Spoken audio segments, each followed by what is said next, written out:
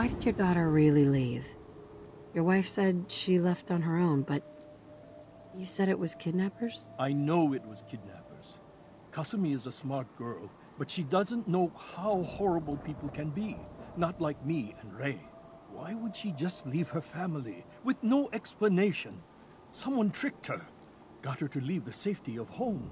Every minute we aren't looking for my daughter, her life is in jeopardy. Tell me more about this radio she was fixing. I've tried to get that damn thing to work over and over again, but there's nothing. I thought she just wanted to strip it for parts or build a toaster out of it, or something, like she usually does. Someone made contact with her, and then they took her. God, what kind of twisted psychopath has my daughter?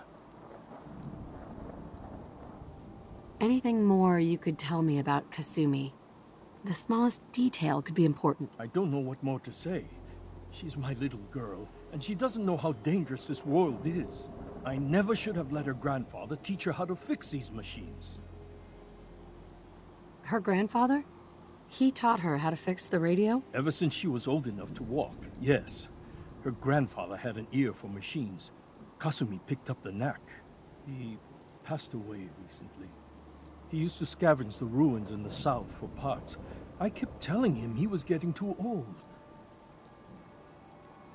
No more questions right now. Work quickly, Detective.